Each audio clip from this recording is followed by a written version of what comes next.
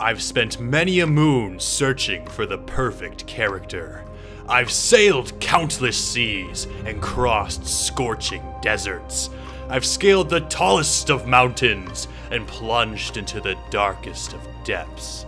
Some say I'm crazy, others say I'm foolish. But is it crazy or foolish when your final goal is to make a somewhat decent fictional character? Probably, I guess, but regardless. After years and years of hard work and sacrifice, I have finally created such a character. But why can't I come up with a good name?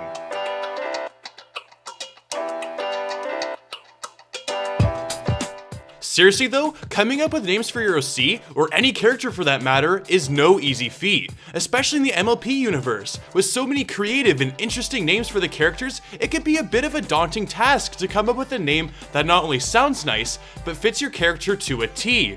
From a glance, it may seem really easy to think of a name for your character. However, you may quickly find that the names you come up with don't quite match your character, or simply just don't sound right.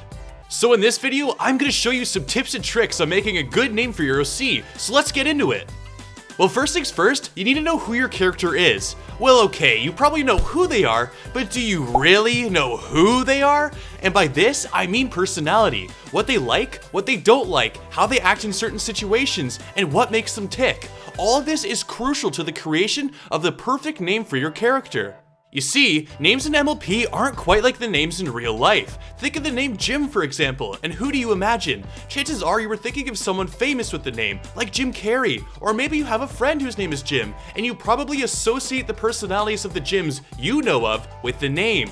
But really, the name Jim gives you absolutely no idea as to what a person with that name is like. Pony names, on the other hand, are a little different. Unlike human names, pony names sometimes describe, if not vaguely, what the character is like. For example, Fluttershy has the word shy right in her name, which is one of her more common character traits. It also has the word flutter, which could allude to her limited flying ability, but that might be a stretch. As well, Rainbow Dash has the word dash in her name, which would indicate her ability and passion for racing and going fast.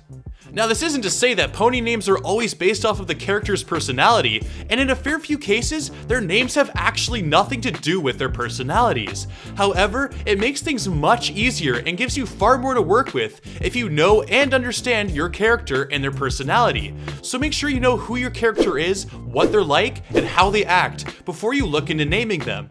Furthermore, the visuals, what the character looks like, is extremely important to consider when thinking of a name for your character. If you've created an OC, then there's a very good chance that you have a fairly strong idea as to what the character looks like. Perhaps this is the very first thing you looked at in the creation process. Simply put, the visuals of a character in MLP are a really strong influence as to what the character should be named.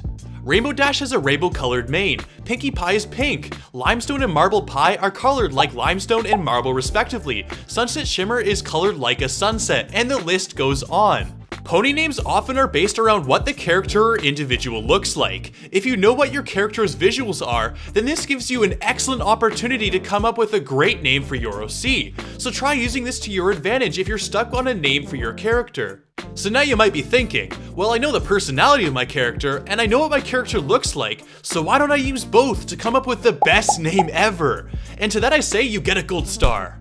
Pony names can and do oftentimes consist of 2 words, so this could allow you to use one word to describe the character's personality, and the other word could be used to describe what the character looks like. Now this is obviously just a suggestion, but you'd be surprised at how well this method works. Another way to look at this is to use the type of pony your character is to your advantage. For example, you wouldn't necessarily give an earth pony who loves baking a name like Soaring Skies, or name a blue unicorn who despises music Red Symphony. The fact is, each pony type tends to have names based on their talents and abilities, so when thinking up a name for your OC, it can often be a great help to look at the type of pony your character is, and try to make a name that fits around what your OC can do. The meaning of the name is very important when creating a good name for your character, so it helps to look for names that would fit your OC. So by this point, you've looked at your OC's personality, what they look like, and what their abilities and traits are, and perhaps you may have even come up with a couple of possible names for your character. But what if you still don't like the choices you have? Well, try sounding it out. This might sound unnecessary, but oftentimes a name might sound fine when you read it in your head, but when you read it out loud, you might get a different result. So try reading the names out loud 2 or 3 times and see if that helps. As well, names that have 2 words or more that begin with the same letter oftentimes sound the best, especially in the MLP universe. Double Diamond, Sassy Saddles, Daring Do, Sunset Shimmer. All of these names begin with the same letter in front of each word, which often sounds really nice. However, be really careful when taking this route, as you start to make your character sound a little like a superhero. Another great tip is to try to make a name that's completely new, something that hasn't been used. It's very tempting to take plenty of inspiration from other characters whose names you like, but the best names are the ones that you come up with on your own. So be creative and don't be afraid to really try new things when it comes to naming your OC. Furthermore, if this OC represents yourself, then you want to make sure that the name is significant in meaning to you.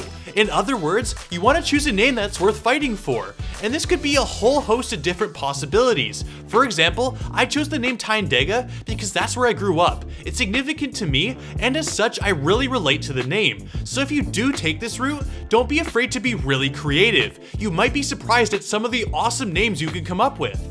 Another great tip is to try to go to someone else and ask for their opinion on the name of the character. Whether this be a friend or a family member, whoever it may be, you'll likely be surprised at some of the excellent names others can come up with. Try giving them a picture and ask them what the character's name should be, or give them a description and see what names they choose. Now, just as a bit of a side note, there are such things as name generators, and even ones for MLP characters. There's a link in the description to one of the ones that I felt worked the best. Now, while this is an option, I don't recommend always using this, as the names tend to be very generic. However, that's not to say that you can't take some inspiration from the suggested names, so if you're stumped, then this isn't a bad place to look. Okay, so I've just shown you a whole bunch of different techniques and tricks to help assist you in making that perfect name for your OC, but even so, you still might not have that name for your OC that you've been looking for. Ultimately though, as I said at the beginning of this video, coming up with a name for a character is very difficult, and there really is no set formula when it comes to this sort of thing. But there's a reason why I didn't simply list off various names that I thought were good. Every character is unique, and when it comes to your character, it's important that the name you choose is one that you enjoy, and one that you're proud of. But now I want to hear from you. What names have you come up with, and how did you come up with those names? Let me know in the comment section below. I always love hearing what you have to say. So with that, I think that's all for this video, and with any luck, you now have the perfect name for your OC. So thank you so much for watching, and if you enjoyed, then be sure to leave a like. As well, don't forget to subscribe, it helps support me for free, and it only takes a click. So once again, I hope you enjoyed. This is Tyandaga, signing out.